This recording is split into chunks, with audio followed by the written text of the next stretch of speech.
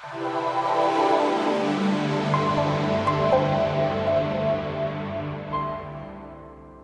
download the latest firmware, please click on the link below. Be sure to pause the video while you download and prepare your SD card, following the instructions on the FARO website. When you are ready, restart the video for instructions on how to update the firmware.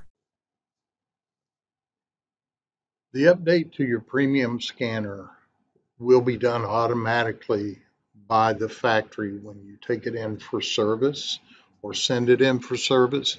However, there may be a case such as now where we need to have you update the scanner to correct some errors. And I'm going to show you how to do that with the scanner you have.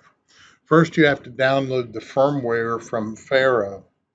And to find the firmware, go to the Google search and just type in FARO firmware update, and you'll be able to locate the firmware. You'll also be able to locate the download for that firmware. You'll need to download that to your computer and download the PDF instructions as well. This will be a compressed file, and the compressed file will need to be uncompressed or extracted. And you'll need to create a folder on an SD card called Updates with a capital U.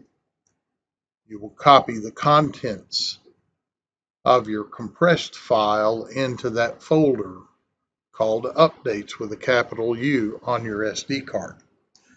Now, I've done that for this SD card, and we have inserted that into the scanner. The next thing you'll want to do is make sure that your scanner's battery is over 90% charged and that you plug in from the wall outlet to the scanner. When you're ready to update, you will click on Manage Service, and you'll see Firmware Update.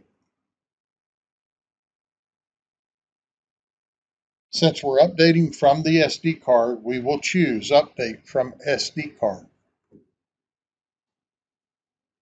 It will give us a yellow window warning us that the update, this will update the firmware of the scanner. Please ensure not to power down the scanner or remove the SD card during the update.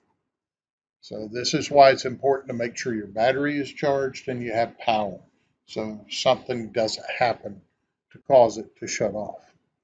And when you're ready, you can click on Update Firmware, or if you choose not to, click on Do Not Update.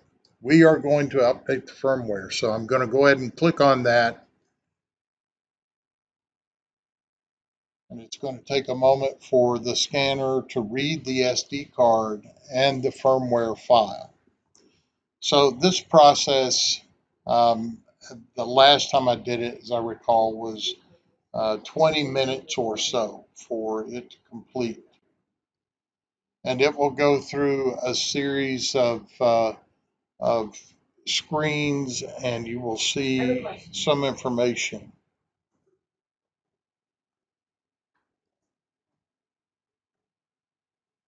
So it's saying here the update will take about 16 minutes. And again, it reminds you not to power off.